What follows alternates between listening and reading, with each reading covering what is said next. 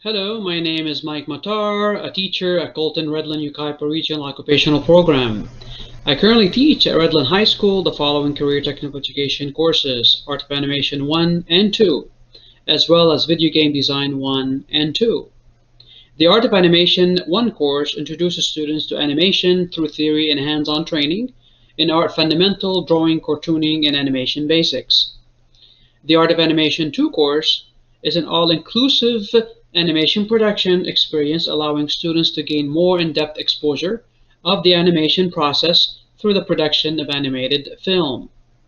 The Video Game Design 1 course is for anyone who loves computer games and wants to try to make them for themselves.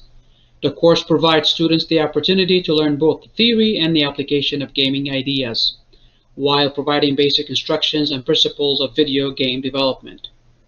The Video Game Design 2 course is an all-inclusive video game production experience allowing students to gain deeper knowledge of video game design concepts through the mindset of game publishing and production.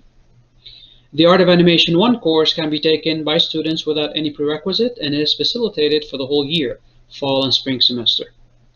The Art of Animation 1 course is articulated with Crafton Hills College and Riverside Community College. The Art of Animation 1 and 2 courses are both A through G approved. The Video Game Design 1 course is highly recommended to be taken by students after they have successfully completed the Art of Animation course. It is facilitated for the whole year, fall and spring semester. The Video Game Design 1 and 2 courses are both articulated with Riverside Community College, and they are A through G approved courses.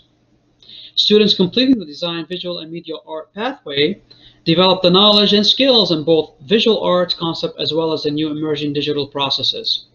Some of the occupations associated with this pathway: digital animator, artistic director, commercial artist, web designer, and museum curator. Students completing the game design integration pathway develop the skills and knowledge to be creative partners in video game design while building capacity for employment in all areas of the creative workforce. An example of some of the occupations associated with this pathway are 2D or 3D animator, computer game design or developer, or electronic simulation consultant. I thank you all for watching.